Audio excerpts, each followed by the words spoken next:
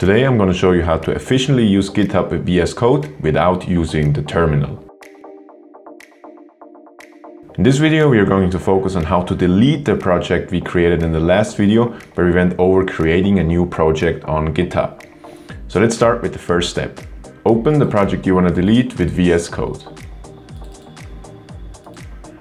Then go to View, Command Palette and Close Repository.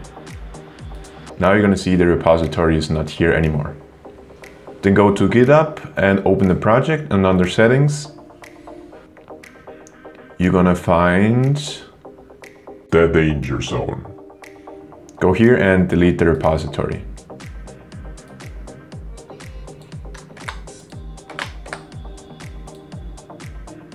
You're going to see your repository was successfully deleted. Then go to the project and delete that hidden folder that Git created. If you can't see the hidden folder on Windows, go to View and check this box. Or on Mac, press Command-Shift dot and the folder will appear. Now you successfully deleted your project on your local system and on Git and GitHub. I hope the short video helped. If you want to see more videos like that, make sure to subscribe and leave a like if that video helped you. See you in the next one.